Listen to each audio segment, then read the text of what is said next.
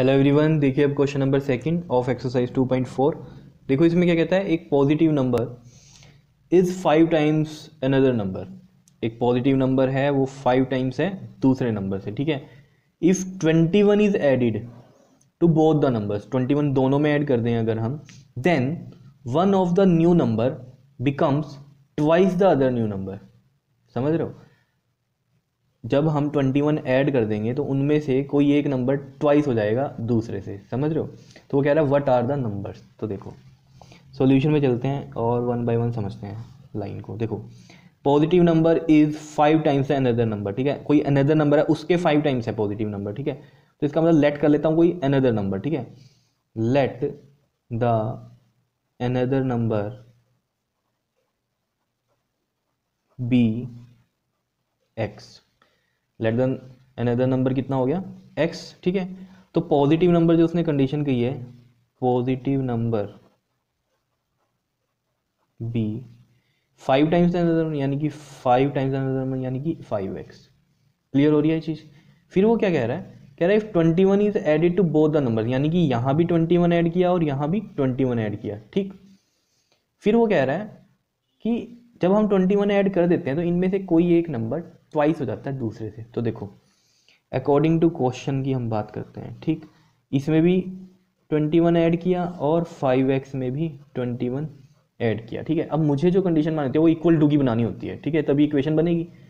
अब अगर मैं यहाँ इक्वल टू लगा रहा हूँ यहाँ पर, तो सबसे पहले तो हमें ये बात पता होनी चाहिए ये इक्वल टू नहीं है, क्योंकि उसने क्या क्या बोला है, एक नंबर जो है वो ट्वाइस हो जाएगा दूसरे से, तो यानी कि इक्वल टू तो नहीं है। तो अब आपको दिमाग लगाना है कि ट्वाइस कौन सा होगा, ये होगा कि ये होगा।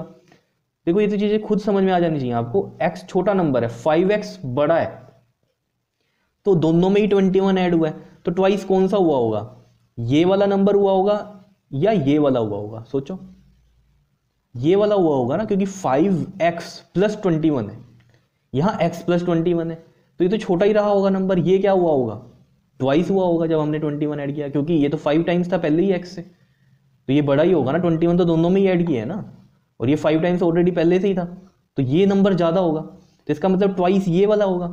और अगर हमें इक्वल टू की कंडीशन बतानी है और हम कह रहे हैं 21 ऐड करने के बाद ये वाला ट्वाइस हो रहा है, तो जो ट्वाइस हो रहा है वो तो ऑलरेडी ट्वाइस है ही है।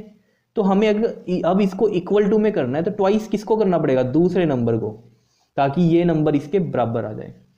क्योंकि ये जो नंबर है और ये जो नंबर है, इनमें हमें एक बार पता है कि ये नंबर ट्वाइस है, ये ट्वाइस है। उसने बोला था ना एक जो नंबर होगा वो ट्वाइस होगा। ट्वाइस का हमें पता लगाना है कौन सा होगा, वो x और 5x से पता चलेगा। जो पहले ही बड़ा नंबर है वही ट्वाइस होगा ना, क्योंकि दोनों में सेम चीज ऐड हुई है, तो जो पहले से ही बड़ा था वही बड़ा होने वाला है अब भी।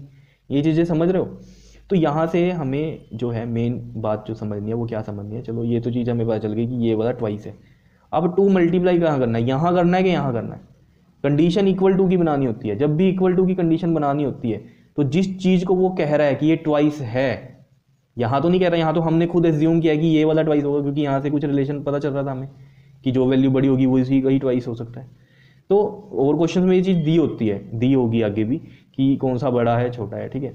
तो ये वाला हमें पता चल गया ट्वाइस है। अगर ये ट्वाइस है तो मल्टीप्लाई ये होगा 2 से, ये नहीं होगा। बच्चे सोचते हैं इसको करना है, समझ रहे हो ये चीज क्यों, क्योंकि इक्वल टू का जब साइन बनाना है हमें, तो इक्वल टू का मतलब क्या, दोनों वैल्यू बराबर करनी है। ये तो ऑलरेडी ट्वाइस है ही है, तो इसको डबल करना पड़ेगा ना। ये जो नंबर है इसका ट्वाइस है, तो इसको इसके बराबर लेके आना है, तो 2 इधर मल्टीप्लाई करूंगा ना, तभी तो होगा। ये चीजें समझ रहे हो, ठीक है। धीरे धीरे आ जाएंगी, अभी आगे जब क्वेश्चन होंगे तो पता चलेगा आपको, ठीक है। तो ये हमारे पास एक इक्वेशन बनी, यहाँ से हम x निकाल सकते हैं और जो है अपने नंबर ये पता कर सकते हैं क्या है, ठीक है। तो देखो 2 मल्टीप्लाई होगा इधर, 2 से x मल्टीप्लाई 2x, 21 को 2 से मल्टीप्लाई करो, 2 1 2, 2 4 2 4, और ये कितना है इधर 5x प्लस 21, ठीक। अब देखो 2x इधर है, ये 5x इधर ले आऊँ, माइनस का 5x बनेगा। समझ रहे हो क्यों बनेगा, ये प्लस है ना, इधर जाके क्या होगा, माइनस होगा। ये 21 है प्लस का, ये 42 इधर राइट हैंड साइड आके क्या हो जाएगा, माइनस का, तो माइनस का 42। 2x और 5x देखो plus minus minus and the sign which is greater, तो प्लस माइनस माइनस ही हो रहा है, ठीक है।